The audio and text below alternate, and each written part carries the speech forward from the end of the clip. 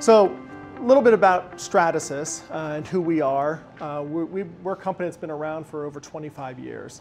3D printing for a lot of people is a new technology. You're seeing it on Grey's Anatomy and other shows as something that is brand new or you haven't really seen it necessarily, but it has been around for a while. Actually, 3D printing in the medical space goes back a couple of decades. It's one of the earlier applications.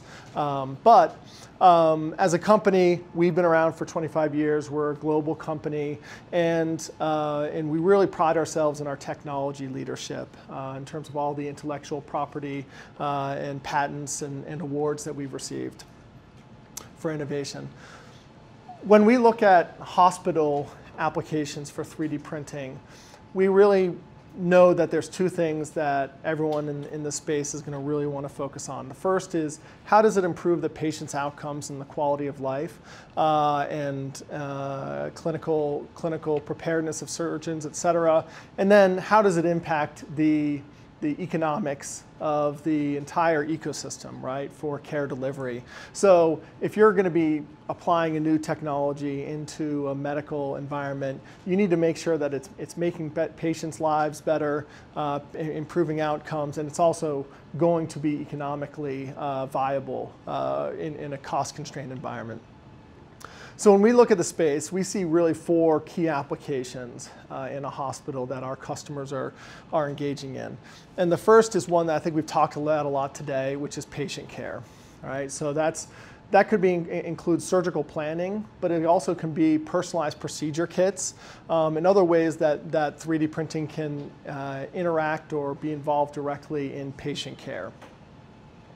Clinical training and education, which the folks at the Jacobs Institute referenced earlier, is another application where we see strong adoption here, where hospitals, medical schools have typically trained physicians using cadavers, using animal models, using alternative ways of training physicians on new techniques, new procedures. Now there's a capability of 3D printing realistic anatomy that's clinically relevant and going to enhance that surgical situation.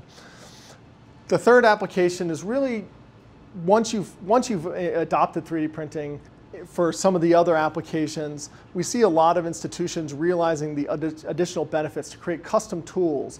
It could be in your research labs, it could be even in the clinical scenario, but be able to create these tools, jigs, fixtures for testing, for research, or even for patient care, that once you have the technology, because 3D printing is so dynamic, it's so versatile, you see a problem. It's not like if you got a hammer, you're always using a hammer. You can create any kind of a tool that you need to meet that specific need. And then finally, hospital innovation. So a lot of your institutions, the physicians are actively engaged all the time in patient care and thinking about how to improve. What's a better way for this device to be designed to have better outcomes. And so having that capability on site to take a physician's idea and turn it into a physical object is rapid prototyping. And it helps the physician, it helps the hospital's technology or innovation center with advancing that technology and advancing that research to a point where perhaps you can commercialize it, partner with a medical device company, and take it further down the development path. So, what solutions does Stratasys have in 3D printing? We have really two technology platforms. One of them is called FDM, which is fused deposition modeling. The models that are built with FDM, they're more durable, they're highly accurate, but they're also able to be used in functional applications. And so we have high-grade thermoplastics with a range of capabilities to be able to create functional devices and often used in prototyping. And the other capability we have is called Polyjet. And this is a liquid cured polymer that is able to create very smooth, very high resolution, fine featured prototypes. You have full color capability with our latest printer that was launched called the J750. And it is able to incorporate multiple materials at the same time. And so an example of that would be with this model. Here you can see we've got the flexible vascular model in between a more rigid shell. And so it incorporates both soft and hard, and then obviously it incorporates color, as well as transparency within a single model. When we think about medical models specifically, there's a couple of features that we really emphasize that you should be considering as you evaluate technologies. The first is resolution. So the ability to replicate fine anatomy, small features. If you're a lot of anatomy can be larger, right? If you're doing bones, perhaps the resolution isn't as important. But if you're doing fine vasculature, or let's say you're doing a cochlea and you're trying to print out some of the smallest bones in the human body, you really want a high resolution printer. The ability to incorporate soft and hard within a single print. It's going to make the models more dynamic to be able to dissect them with a scalpel or surgical instrument, but then also to be able to drill into bone or cut bone, bone-like models as well. The ability to represent different colors either through photorealism.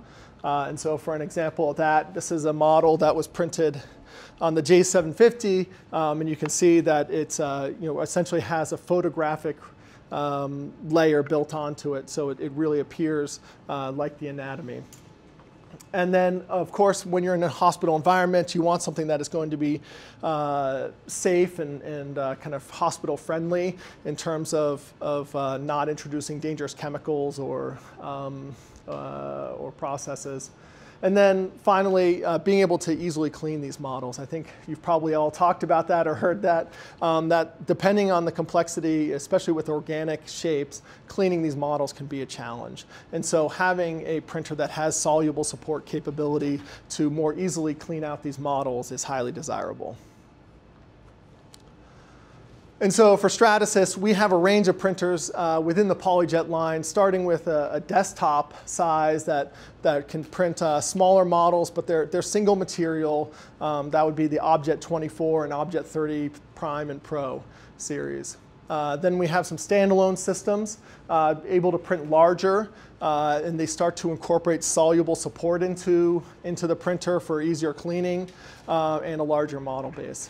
And then finally, what we call the production series, which is the Objet 350 and 500, as well the Connex 3, which is 3 materials, and then the J750, which is 6 materials simultaneously.